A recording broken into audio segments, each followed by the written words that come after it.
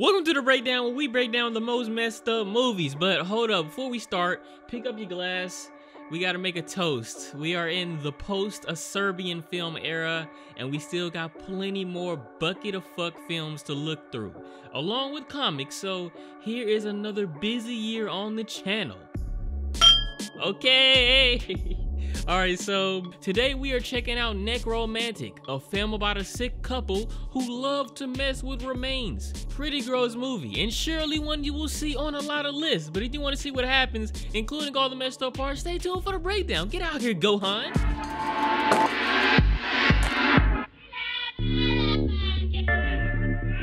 Nekromantik starts off with a female human pissing on the side of the road. Looks like her and her man are on a trip, but they ain't got no idea where they going.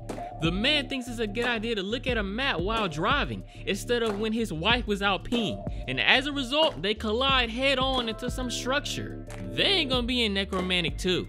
And we see why in the morning. Just look, the husband is all broken, and the wife got cut in half. When I was in high school, I was in a health class, and usually the school would have paramedic people come in and show us gruesome pictures of dead bodies after car wrecks. I guess in an attempt to get us to really drive safe. Have y'all schools ever done something like that? Anyway, a bunch of trauma scene cleaners come to collect all the gross remains of that couple, but one of the employees, Rob, is getting more out of the job than just a hefty check. Eyeballs are getting grabbed out and shit. But Rob isn't so well liked. He's a weirdo, and this manager complains about Rob to the main boss. Rob ain't caring too much about anything but to get back home and get to his nasty collection of body parts. He brings out a jar and puts in the eyeball he collected. He got another jar on the standby for this organ. While he is studying his meat, his girlfriend named Betty comes to also admire the gross body parts too. Next, we see Betty taking a bloody bath, which is sort of giving me Richard Chase vibes for some reason. While she's getting all bloodied up, Rob is daydreaming about phobias and rabbit killing. Won't show it because most people don't seem capable of watching small animals get butchered, but after a shot of some autopsy and the skinned rabbit, we cut to a seemingly unrelated scene.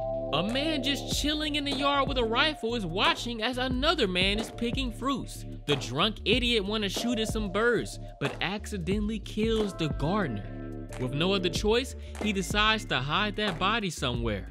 After that randomness, Rob is back at work recovering a very decomposed body. Perhaps that is the gardener after some time. But regardless, Rob is left to take the body somewhere. Instead of the place he was supposed to take it, he brings that gross body back home, calling it a present for his gross-ass girlfriend. The couple then even play in bed with the body and give the corpse a metal pipe to serve as a you-know-what. What comes next is the most twisted threesome I've ever seen. Hope y'all wasn't eating, but y'all know better if y'all were. After they get done getting all sexy with the body, the corpse is seen hanging up, right behind the couple eating meat and smiling all satisfied. Ain't nothing to smile about here. After doing that nasty ass shit, they need to be quarantined. The next day, Rob comes to work, late. And for being late, in addition to all the other various reasons nobody liked him there, he is terminated by his superior. He goes home telling Betty he got fired, but since he acting like a straight up wimp pussy, she emasculates him and tells him straight up, "I'll leave you for money." Since he got fired and was wimpy about it, Betty decides to write a breakup letter, telling him see you later, and I'm taking the body with me. Angry as hell, Rob lets out this cute little pussycat, playing with it and feeding it some human remains. It don't even get a bite in though, and he snatches the kitty and puts it in a trash bag, swinging that bag violently on any surface he can find. He later bathes as the dead cat sits above him. That ain't even the worst of it, because he grabs some of the cat's entrails to rub it all over.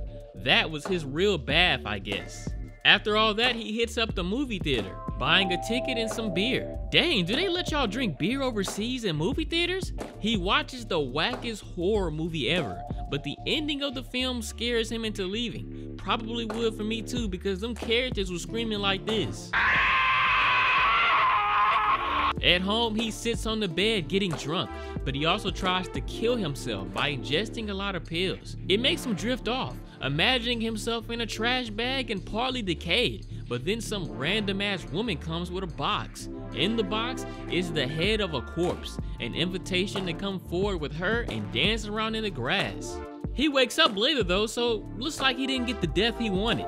He leaves the house to find himself a prostitute, but the place he takes her is the cemetery to have sex. Okay, well, they get to the sex, which is super awkward because he can't get hard. When she laughs at him, he starts strangling her to death. Sounds like something a certain Russian serial killer would do. After she is dead, he decides to have sex with the corpse. He sleeps there all night, only to be scared and awakened by some old ass man. In response, he grabs a shovel and beheads the man. Okay, after that he gets on running, eventually situating and playing with insects and shit, running like a pothead on a weed farm. After that dreamy sequence, he is ready to actually kill himself. He grabs a knife and stabs himself right in the torso. While he does it, he is ejaculating heavily and almost comically. And you know, it switches to blood, kind of like Antichrist. Basically, he found an intense orgasm in his own death. The movie ends as presumably some time passes and he is buried, but looks like his funeral got a pretty belated visitor. Could it be Betty? We'll have to see on the next episode of Dragon Ball Z. Hey, y'all like my little GTA Online rank screen? It's definitely a gross movie we just got into, but y'all gotta let me know if y'all want to see the sequel to this movie. So, dead sex done. But now, let's talk about the most disturbing moment and most enjoyed moment, and that's spooky stuff. Cue the Gohan.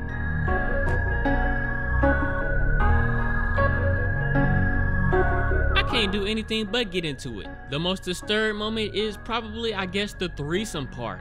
It was pretty gross to see how much they love that damn corpse. The most enjoyed moment was probably credits again. Not much I could really smile at unless you count those weird dream sequences or the prostitute scene. And that's it.